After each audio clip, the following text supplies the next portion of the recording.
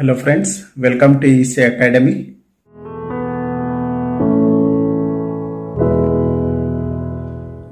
In this lecture, let us understand frequency division multiplexing, which is commonly known as FDM. Multiplexing is a process of combining n independent message signals into a composite signals suitable for transmission over a common channel. So multiplexing is a process of combining n number of independent message signals into a composite signal so that it is suitable for transmission over a common channel or a single channel. The technique of separating the signal in frequency domain is referred as frequency division multiplexing. So the technique of separating the signals in frequency domain is known as frequency division multiplexing.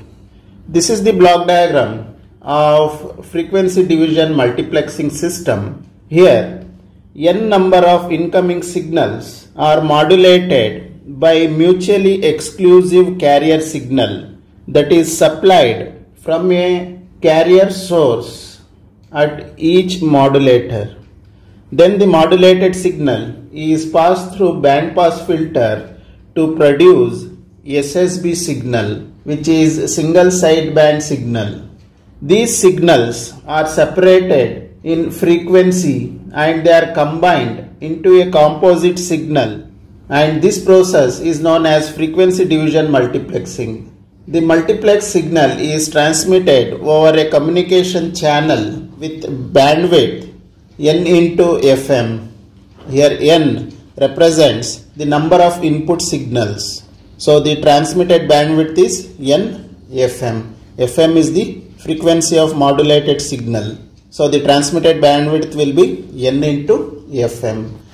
At receiver side, n number of independent message signals are recovered by passing through band pass filter. Then these signals are demodulated using a demodulator. Then these signals are passed through the low pass filter. Then the original message signals are recovered. The advantage of frequency division multiplexing is that a large number of signals can be transmitted simultaneously.